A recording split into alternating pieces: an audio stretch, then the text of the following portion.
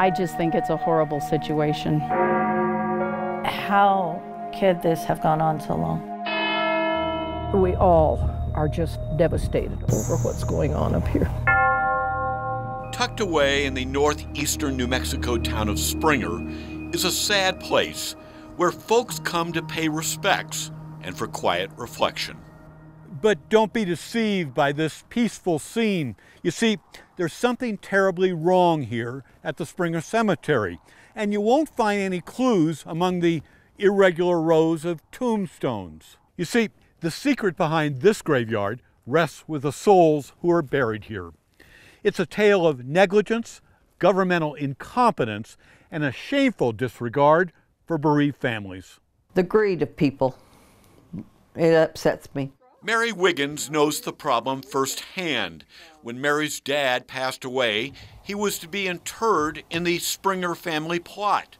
It did not happen. The cemetery person, I guess, that was going to dig the hole, said there were people buried where we thought were our plots. The Springer Cemetery had buried somebody else in your family plot. Yes. We were devastated because we couldn't do what Mother and Daddy had asked us to do, which was bury them in the family plots. The family was forced to bury their dad elsewhere in the cemetery.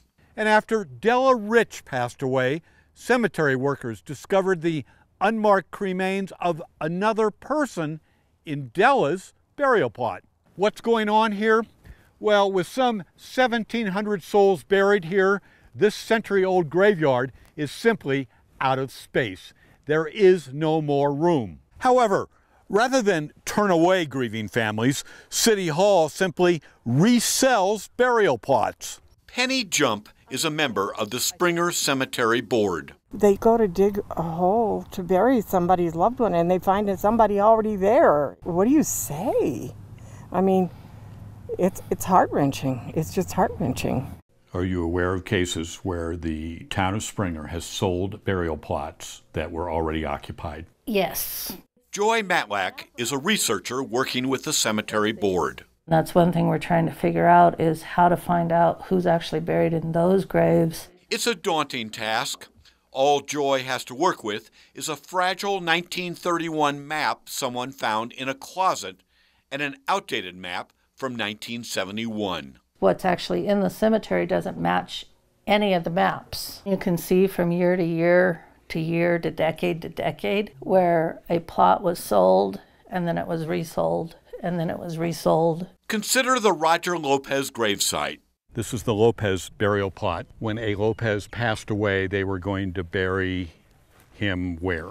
They were going to bury him right here next to his parents, but when they went to dig the grave, they found a coffin. So in fact, this burial plot was sold to two different families. Yes. Gail Farmer serves on the cemetery board. Reverend Loudon bought 2 or 3 lots here, and the piece of property was resold to the Padillas. So we had to reimburse the Loudons this piece of property so that their family could be together. So they double sold that lot? Yes.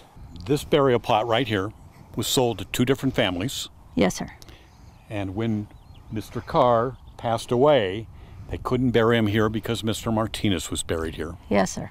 The Kopic family was surprised to find strangers buried in the plots they bought 40 years ago. They had no knowledge of these being sold to anybody else, and it's plots that they have deeds for that they obviously can't use now.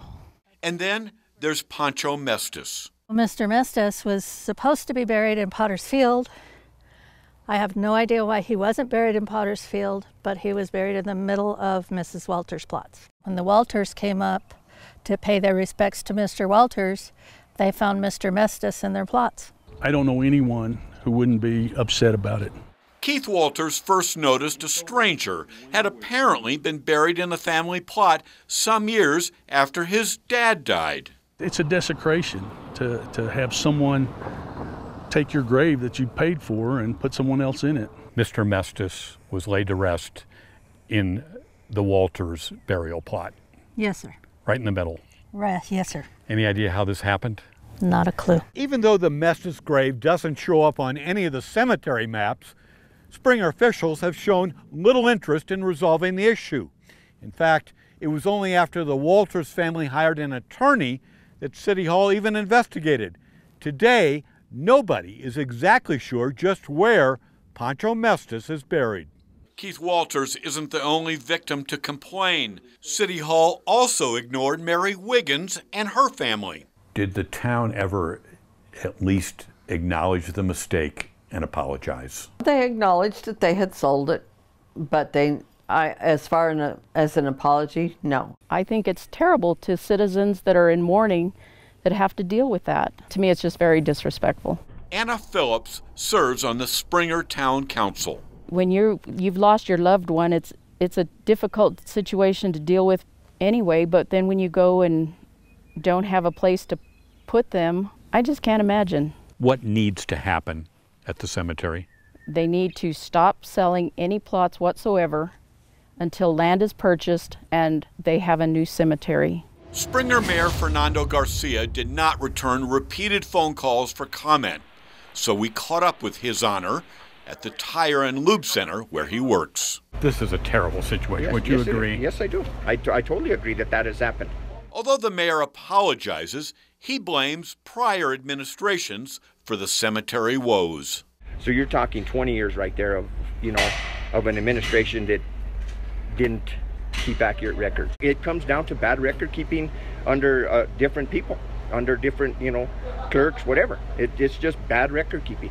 Springer's town council is negotiating to purchase adjacent land for a new cemetery.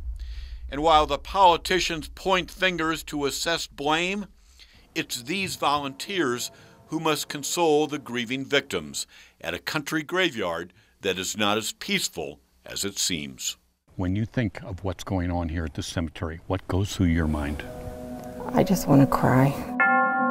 Somebody has to stand up for those people and the families that are in the ground. It's a very sad situation. They're our ancestors, and they deserve the respect that we can give them. Larry Barker, KRQE News 13.